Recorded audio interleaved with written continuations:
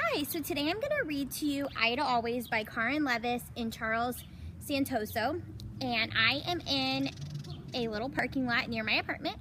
There's a hairdresser by me, and they have a cute little area, like garden with all the pretty flowers. And I just thought it was a really pretty night. I haven't been reading as much lately because, one, I didn't want to do my hair and makeup, and two, there's so many people downtown I feel a little silly, but I need to get over that so you guys can hear some good books. But again, this is Ida Always.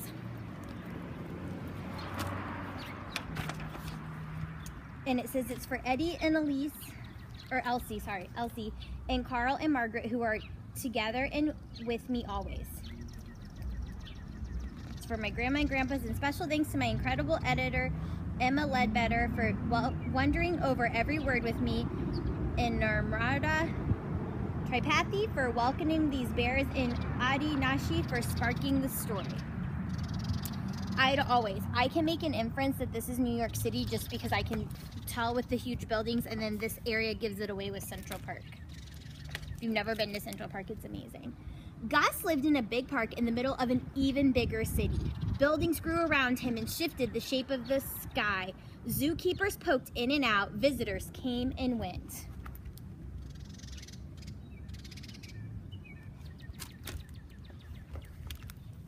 But every morning when keys clicked and shoes clacked, Gus crawled out of his cave and spent his day with Ida. Ida was always right there.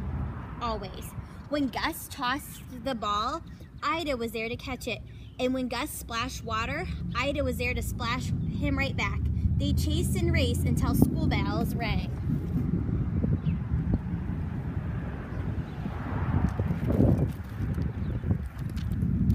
Then the two friends flopped on their favorite rock while the city pulsed around them. I wish we could see it, Gus sighed. You don't have to see it to feel it, said Ida. Listen. They heard buses groan, trucks rumble, police whistle, taxis honk, pigeons coo. People say, hey, wait, yo, hello, and children laugh. That's the city's heartbeat, said Ida.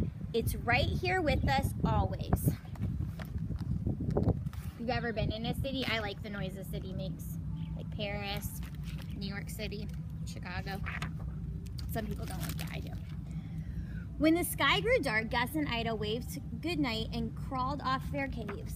With the subways humming underground, they added their snores to the sounds of their city.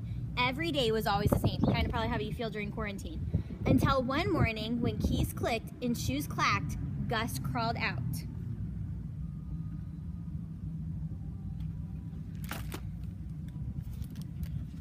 And it says crawled out ...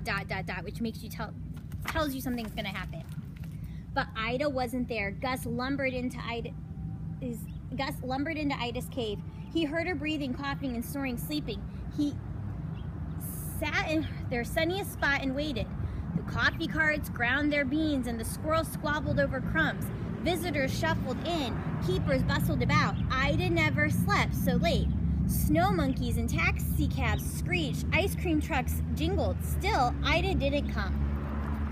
I like how the author decided to break up the day like that. Hopefully you notice things like that in books. Authors do things on purpose. Illustrators do things on purpose. Keeper Sonia came instead. Sonia told Gus that Ida was very sick. Usually there's a way to make a sick bear better, but this time was different. Ida wouldn't hurt, but she would get tired and too weak to swim and play. Then one day, when her body stopped working, Ida would die. Sonia's voice was soft.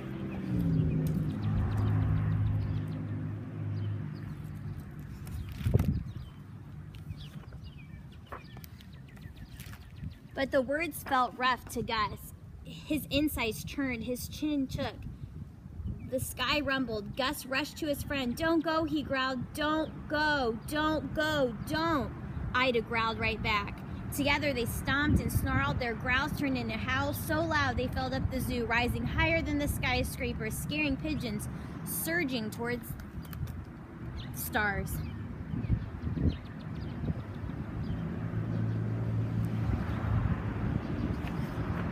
And then they stopped. Two friends folded into one shadow and slumped quietly on the rocks.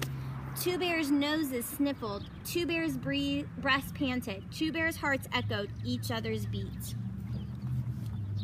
I like that picture of this New York City.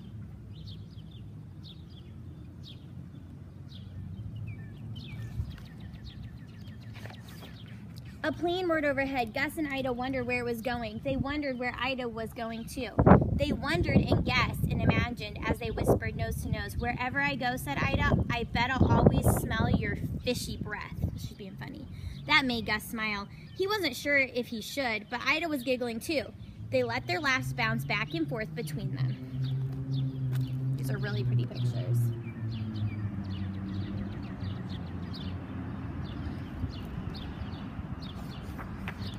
From then on, Ida spent most of the days in her cave. She slept a lot, but she didn't hurt.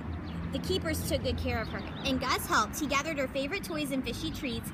He brought her visitors notes.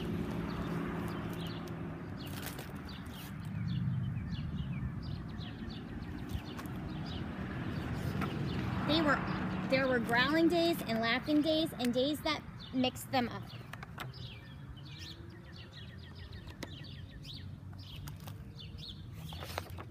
Sometimes Ida needed a moment alone, and sometimes Gus did too. I think that's important. The person that was sick needed a moment alone, but also the person grieving.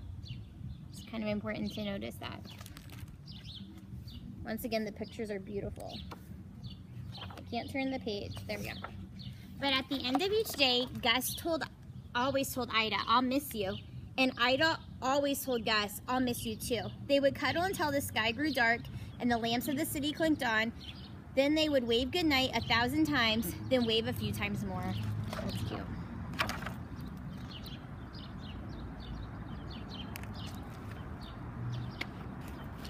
Then one sunny day, while Gus soothed her fur, Ida curled into quiet. Her eyes fluttered shut, and they didn't open anymore. Gus pressed one last pat into Ida's paw. The paper shared the news. The city cried. For days, the zoo was filled with goodbyes. And the newspaper says, goodbye, Ida. This kind of reminds me of when Bill the lion died. Everyone was so sad in Fort Wayne.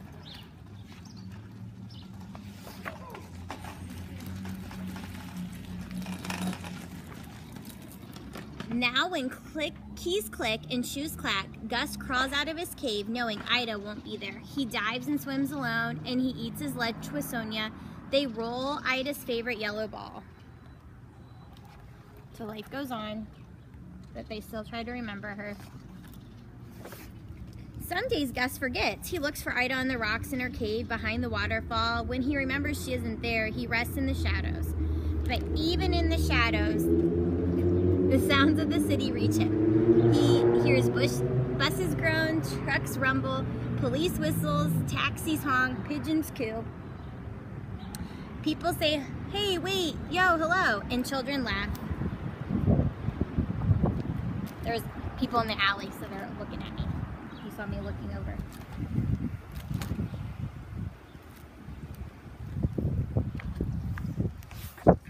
Gus smiles. He steps into the spot where Ida liked to soak in the sun. He listens to their city pulsing around him. He remembers that Ida said, you don't have to see it to feel it. The sidewalk taps and the streets hum. Gus' heart beats. So even if he doesn't see Ida, he feels Ida. And Ida is right there, always.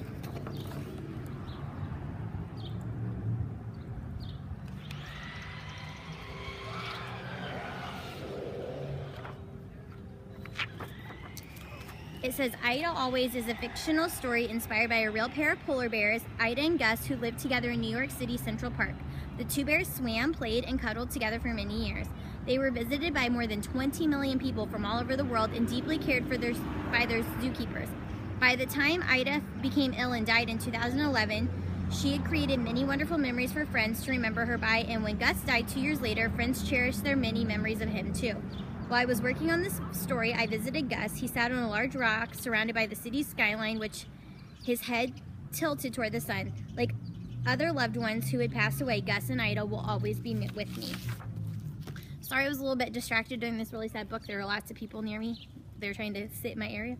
But this was just a really precious book. I think it talks about something, grief and going through losing a loved one. And this one kind of was even more sad because he saw his friend struggling.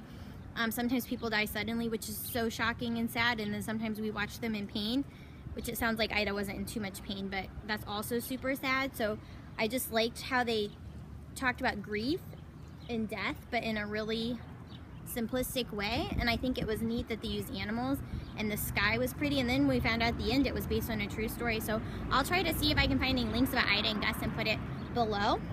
But that was just a really beautiful story. So hopefully you enjoyed it. Bye.